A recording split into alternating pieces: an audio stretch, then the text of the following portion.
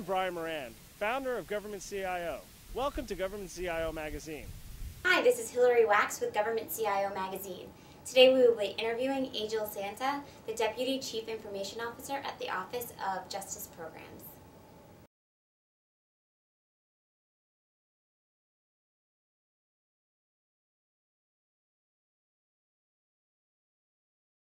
A couple of things, and sometimes it depends because transformation is forced on you, where you may have a disaster situation or you may have some business change that forces you to transform.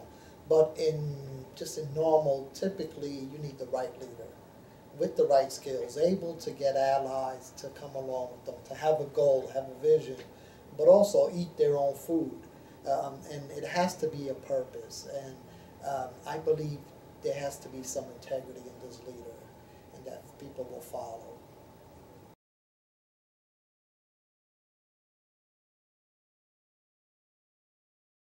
There have been a couple of situations. If you look from a technical perspective, just migrating to the private cloud has forced us to look at our whole environment and what additional services we can provide. So we've been able to just pile up on top of the initial platform we put in place. We've implemented video conferencing, collaboration tools, data analytics tools.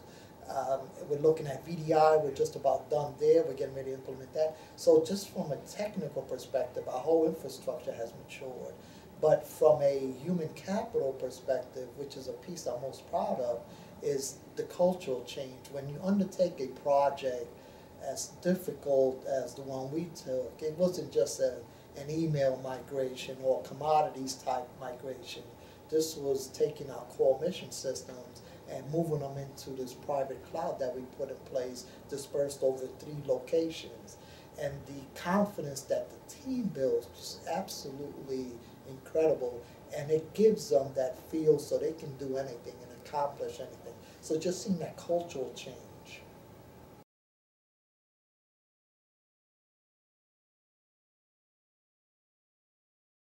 And there's always been in the IT field the mandate to do more, and you know, the resources don't necessarily accompany that, financial or human resources.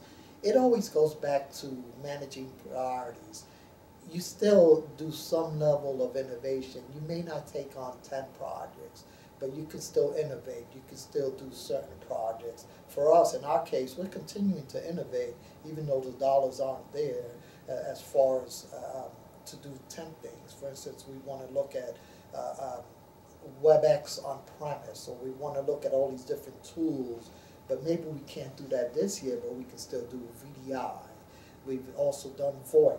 So we've been able to do certain things, but just not as many.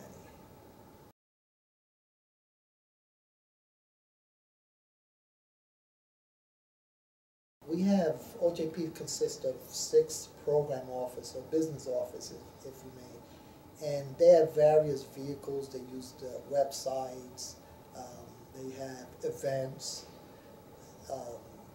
one-on-one video conferencing, and various vehicles. We also have a communications office.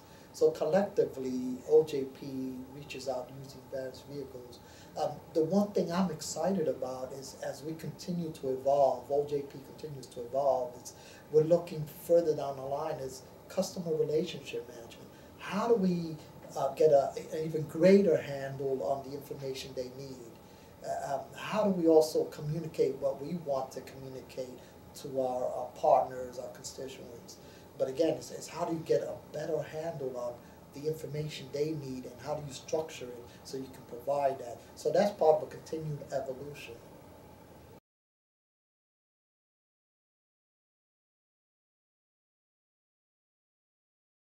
Right now, strategically, there are a lot of partnerships on with folks with or organizations with similar business functions or similar needs. So folks just greater collaboration, but on top of that is also the data tools, having the data tools and the data and the information available to these groups so they can continue to look at similarities, look at differences, how to capitalize on what each other is doing.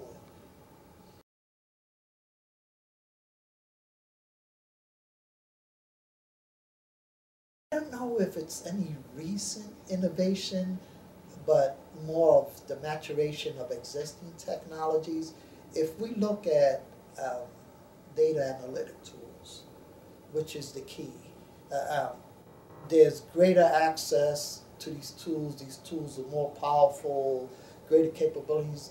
There's more information out there available. Social media has so many different avenues of different pieces of information that can be used. So how do you take all that information, make it available, and also how do you distribute that, make that outside the mobility? And if you look at the tools that are out there now, the ability to work with your smartphone, tablets, not having to carry around massive machinery with you, and apps that are available for these different devices. So I think that just continuing to mature and be available, and it still boils down to the right information at the right time and having that available.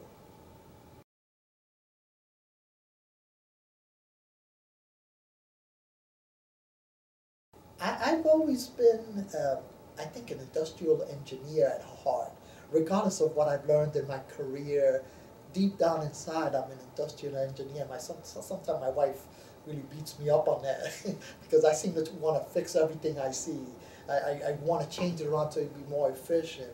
And starting as a programmer, I've always, many years ago, I don't want to date myself, but many years ago I started as a programmer. So I would build code that others can use. As I moved over to HUD early on and led efforts there, and I was able to establish coalitions on shared needs and build warehouses where you have various groups that can utilize this as a foundation to grow on.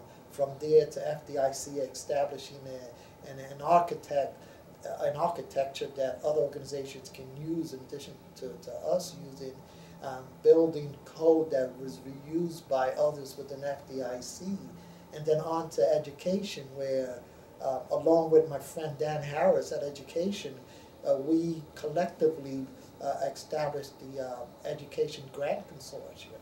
So with that, when I came here, which is another grant agency, when I came here, I came with the vision that I would put in place an infrastructure that can be used by other grant agencies, that can be shared, but not only with that vision, but also with the vision that whatever we put together would be available for other services. For instance, I mentioned earlier, to be able to deliver video conferencing, VoIP, collaboration, data analytic tools.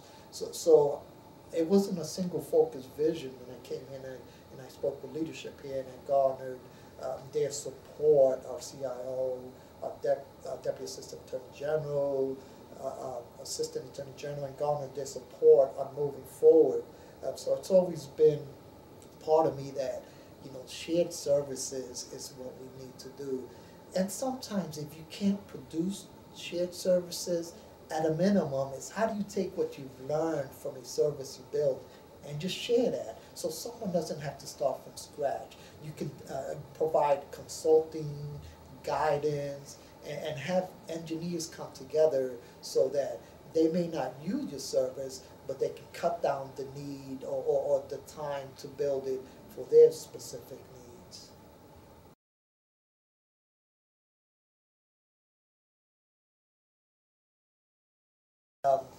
There's so much literature out there, so many best practices on leadership, management, so many studies. I've read various books, but I think to me it still goes down to you are who you are. You may not necessarily have all the skills, leadership skills, or the associated skills to move an organization. So how do you surround yourself with the right people that can kind of complement the skills that you're lacking on? How do you motivate people to get the job done? How do you establish partnerships?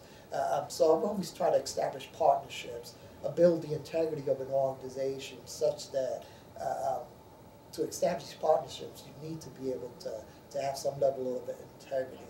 I've always felt you can't manufacture some skills, some leadership skills. The soft skills, either you have it or you don't. People can see right through that.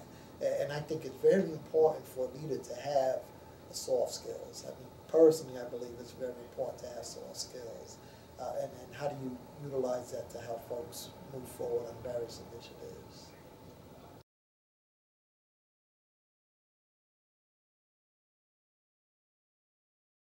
I think from a technology perspective, we've done a lot. There's just so much we've done to put in place, including just tearing apart a whole infrastructure and putting together a whole different tool set for the organization to move forward. There's a lot coming, which I'm excited about, and being able to work with the leadership and move OJP forward. As we look at knowledge management, as we look at working more closely with our constituents, with our partners, with the grantees, and not that we're not working closely with them now, but there are additional things that we're looking forward to move in the future, greater partnerships, understanding what are the questions that they have out there, what are the questions we need to answer, what is the information we're trying to communicate. So how do you put all that together and being able to make that value available outside? There are new initiatives, open data, which is going to be more transparent. We actually support all those initiatives. I mean, we provide data.gov, census, and all these different areas for data. But I think to me, again, it goes back to me, the highlight has always been, and I guess throughout my careers, is the cultural change in an organization and helping that organization move forward and gain respect from the clients and gain confidence inside. And also, you can't form partnerships if you don't have the integrity, if they don't have the belief that you can do the work. So you can talk, but until you can deliver and you can prove that you deliver time and time again, you're not going to be able to get these partnerships. And we've been fortunate to most recently establish some partnerships with some of the offices at OJP and shared visions and shared goals, and we're going to actively move forward. So I think, to me, regardless of the technological stuff I've accomplished in my career, I'm more proud of being able to change the culture and take the organization forward and see people just go out and do things that they possibly thought they couldn't do themselves, and to do it as a group. So that's the most thing that I'm proud of, and I'm looking forward to continue to move down that path.